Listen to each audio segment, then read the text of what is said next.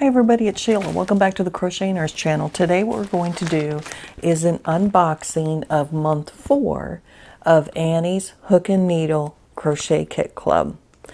If you like this kind of content, please subscribe and don't forget to hit the notification bell below. So as many of you remember, I have gotten 3 previous months of Annie. The first month we got we got balls of cotton, and I made some kitchen sets, dishcloths, and a dish towel. And then month 2 we got acrylic, and I made a shawl. And then month 3 we got another bag of cotton, but it was a really bulky cotton, and we made some baskets with that. And so this is month 4. I had considered whether or not I was gonna cancel or not, and in the interim of me trying to make a decision, month 4 came. So I'm like, okay, I guess we're gonna take it.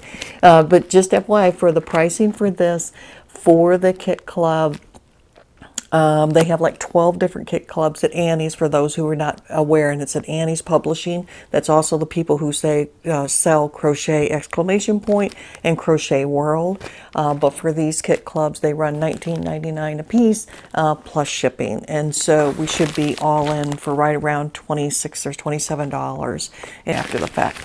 So let's take a look. And this one is a fat one. And it's heavier than what I had last month. It just feels heavier to me.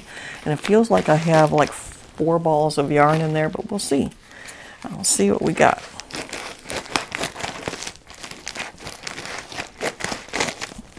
The packaging is different. I think last month we got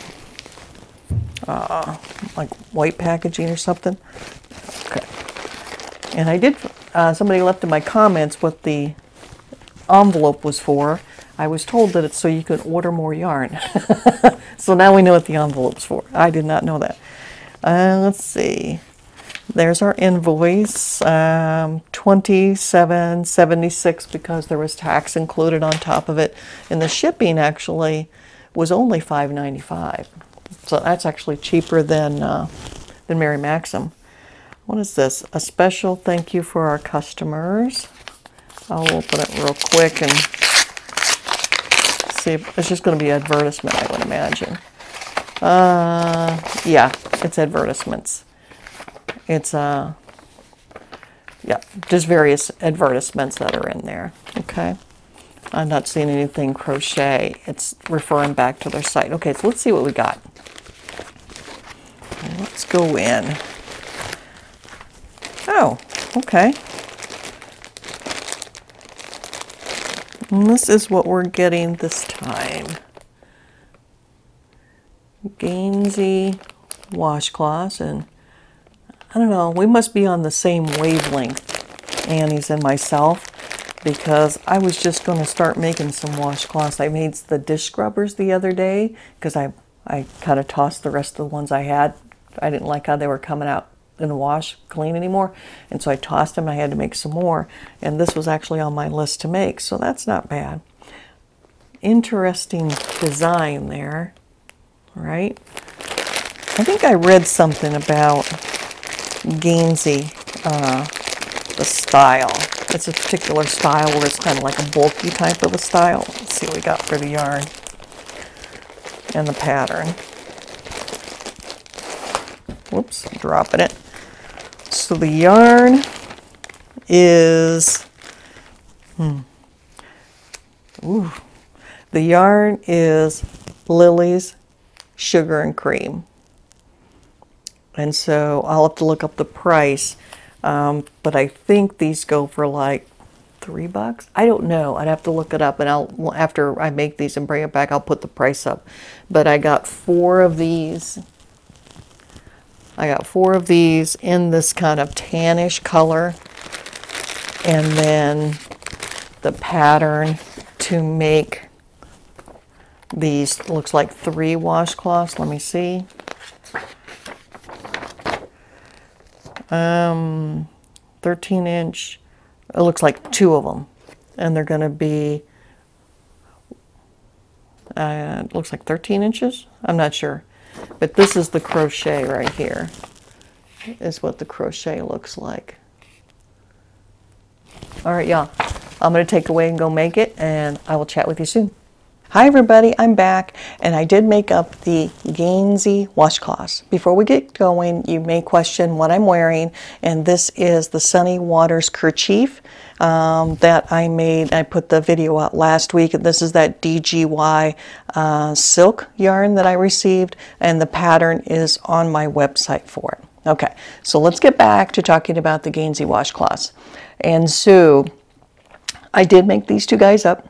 The pattern on here, and it does show us an intermediate, and I do believe it's an intermediate. There are some areas on it that were a little confusing, not hard, it's just the way they wrote it was a little bit confusing. So if you guys are out there trying to work it and you have questions, drop them to me in the comments and I'll try to help you out.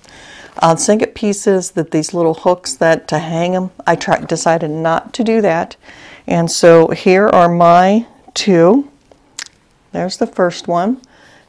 This up here is actually the bean stitch, and they make it, again, make it sound complicated, but it's pretty simple to do. It's really kind of variation of a puff stitch and then a reverse crab on the edging.